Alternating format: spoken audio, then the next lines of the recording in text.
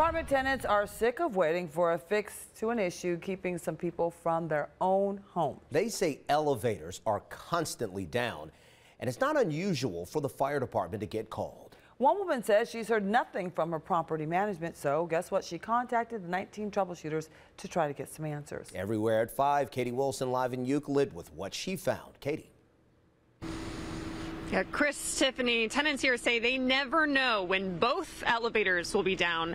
The woman I spoke to today says she constantly has a pair of tennis shoes in her car in case she's got to make the trek up 8 flights of stairs to her apartment. And that's a pain for people who can climb apartment steps.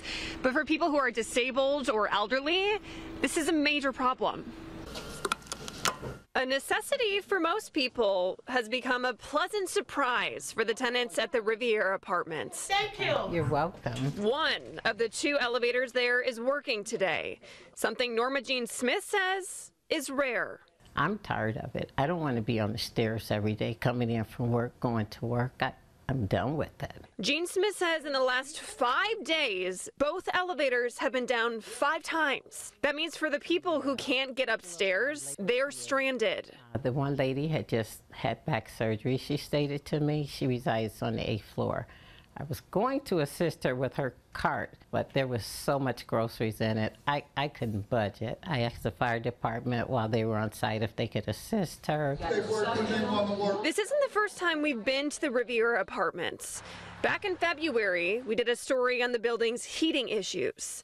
While Jean Smith says they did get the heat back on, I burned myself like multiple times. She's still having trouble controlling the temperature in her apartment, including water heat. Now facing more issues, Jean Smith says she's heard nothing from the apartment management, so we tried. No one was at the front office. For calling Elon Property Management. And we couldn't reach anyone at Elon Property Management over the phone. A frustrating day with little progress, but as always, the 19 troubleshooters will stay on this until we get answers and action.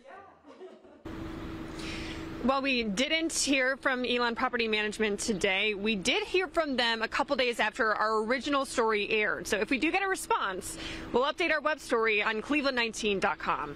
Live in Euclid, Katie Wilson, 19 News. So if you have a problem you would like us to address, call our 19 troubleshooter tip line, 216-250-1618.